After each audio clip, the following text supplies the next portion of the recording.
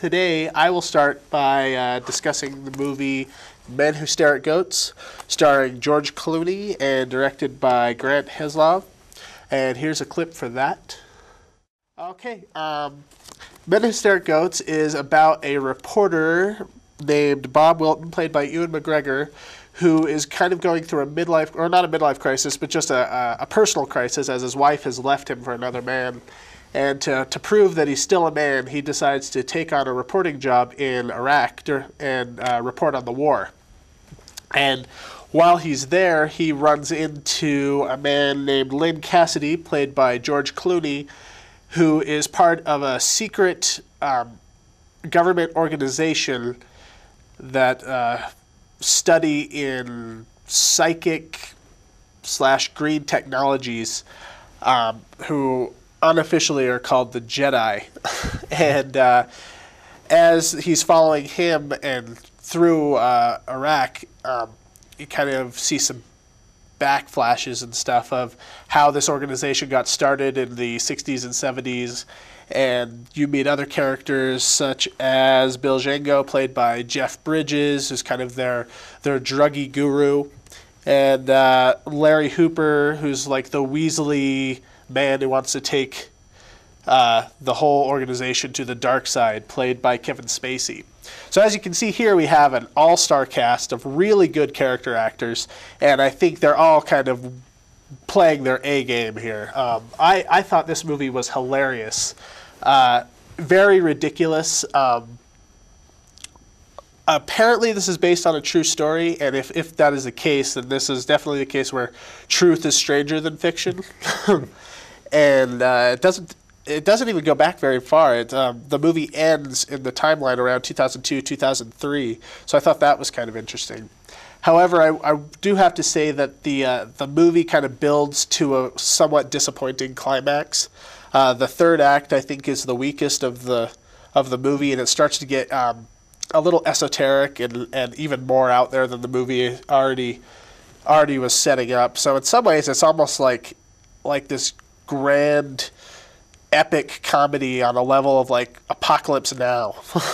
But yeah, I gave it a B-, and I think that if you know what you're getting into, there's somewhat kind of Coen-ish humor, and if you like all of these actors, Kevin Spacey and George Clooney especially, then you'll enjoy the movie.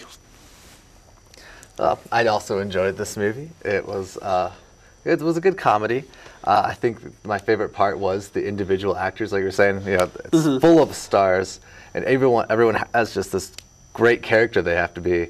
Yeah. And I think that as the movie is overall was actually kind of disappointing, but yeah, each individual storyline was really cool. Like I liked I liked all the main characters, but just their characters. I didn't like the plot line they were trying to follow. Yeah. Well, the plot seemed really kind of loose. Like, you were sort of just wondering where this movie was going for a long part of it, which is why I think the ending was so disappointing, is that it felt like it was really building up to this huge climax, and then nothing really happens. But I think for the characters alone, this movie's definitely worth seeing. Yeah, I think I have to agree that it had kind of one of those endings where you're like, really? But for the most part, I think the storyline holds a lot for itself. I don't know. It's like nowadays all the war movies like Hurt Locker, they're all these really serious, what's going wrong. Yeah. And it's kind of nice to finally have a comedy war movie. Yeah, kind of the ridiculousness of war. Yeah, it's a good reliever from everything that we're having. Yeah, I mean everything is heavy, very heavy. Yeah. And yeah, now we have this good comedy. It's got George Clooney in it, which I liked. Yeah. He's in everything right now. He is busiest guy in Hollywood. He's in 2 of our movies, and he was also in Up in the Air this year, and yeah. So. But at the very least, it's funny to hear Ewan McGregor say, "What's a Jedi?" Yeah. I think this script was very self-aware of itself. Yeah. It had that element to it where they kept bringing things up that you were like, yeah, they definitely know what, like the characters seemed to have some idea of what they were that they had pasts in different movies. Yeah. So that was cool. I did like that play. So what grade did you give it? I gave it probably a B. Yep.